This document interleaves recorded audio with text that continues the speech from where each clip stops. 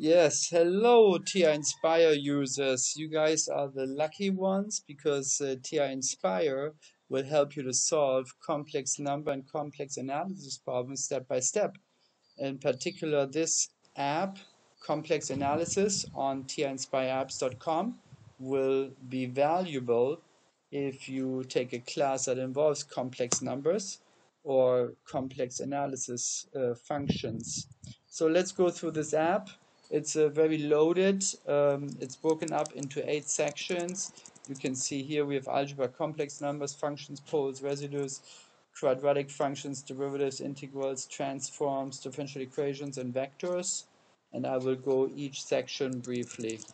So let's start off with the first section. You can see we can analyze complex numbers, 1 or 2, the Moivre theorem, roots of unity, remainder theorem, partial fractions, etc. Let's analyze a complex number such as, say, 2 plus I. Everybody knows the real part is 2, the imaginary part is just I. The complex conjugate of 2 plus I is obviously 2 minus I. And the length of the 2 plus I complex number is root 5, which is computed here using Pythagorean theorem. And the angle is arctangent of 1/2. And if you like to have decimal answers, just turn the input decimal, make a decimal input. So you can see the root 5 is 2.236 and the angle in radian is 0.4636. Okay, so very handy. Never have to hit enter. As you change the input, the output changes immediately. So very convenient. Okay, let's look at further functionality. Let's find some poles.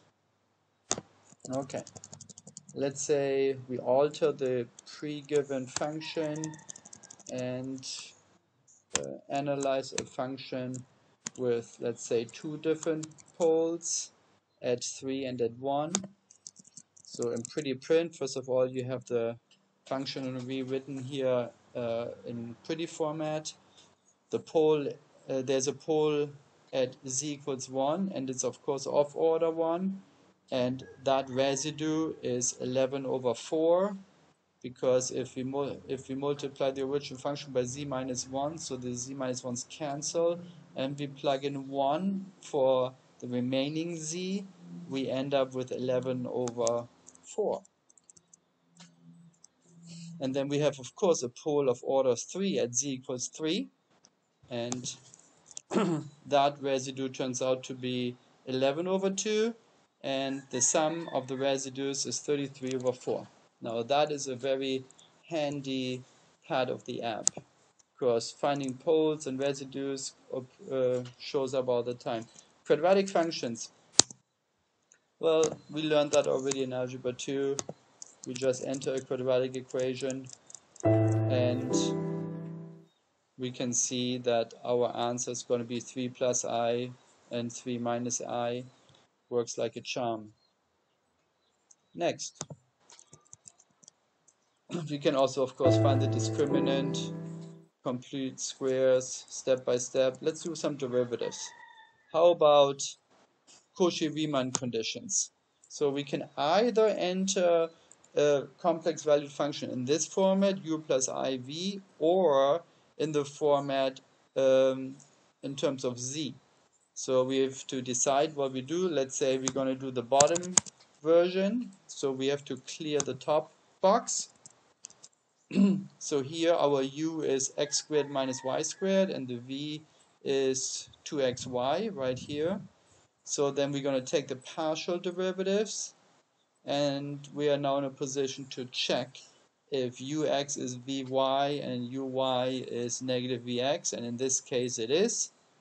So our given function here is analytic, and of course, since you're knowledgeable about complex functions, this here is the same as the function, the analytic function, or the complex function z squared. Because if you do z squared out, rewrite it in the form x plus I, y, you're gonna get this complex valued function in terms of I. Okay, and you will get the same conclusion, of course. So this is also very handy when you study complex valued functions. Moving right along.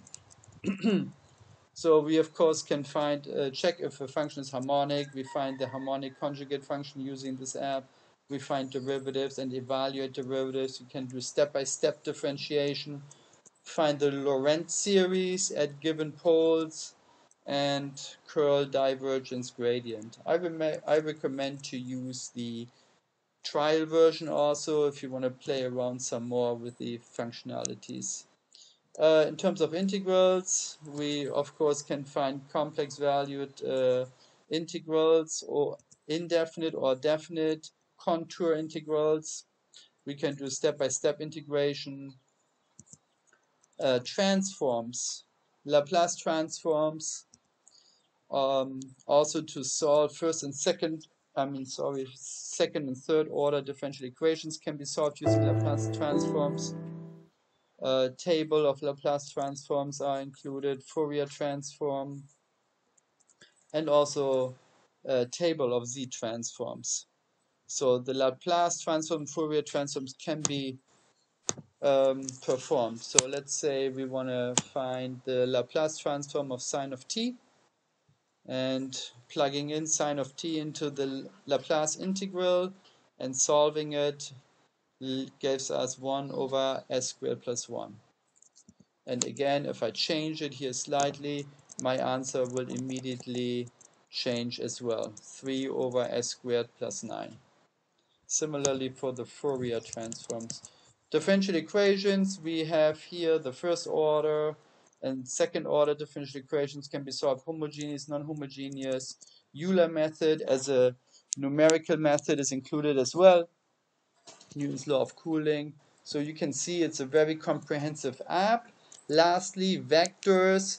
You can analyze vectors, find angles, cross products, divergence, curl, line integrals. I mean, the sky's the limit. Green's theorem, surface integrals can be computed here. So as you can see, this is